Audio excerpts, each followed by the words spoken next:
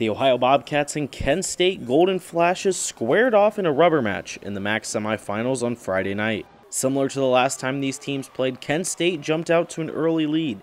This time, the Golden Flashes jumped out to an early 7-0 lead. Ohio would answer with a 15-3 run of their own before Kent State retook the momentum with a 12-0 run to take a 22-15 lead. Eventually, the Golden Flashes would take a 31-23 lead into the break.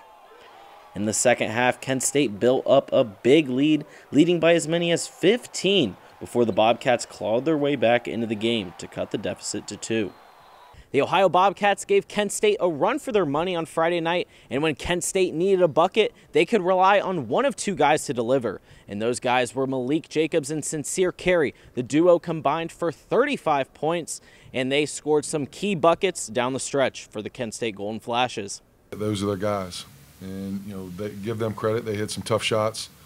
We got to stop on the one. They get the offensive rebound, and then they end up scoring on it. And Carey coming off a ball screen, I thought for the majority of the game we did a great job, and forced him into 15-20 dribbles, and he just made some really good individual plays.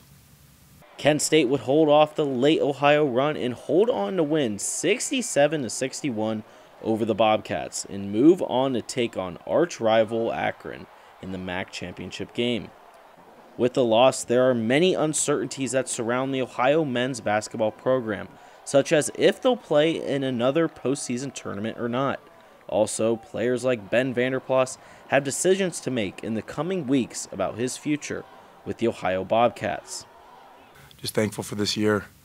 It was a fun ride. Like Coach said, did a lot of things that our school hasn't done in a little while. It was just great to have fans back in the stands the whole year. It was a really, really enjoyable year.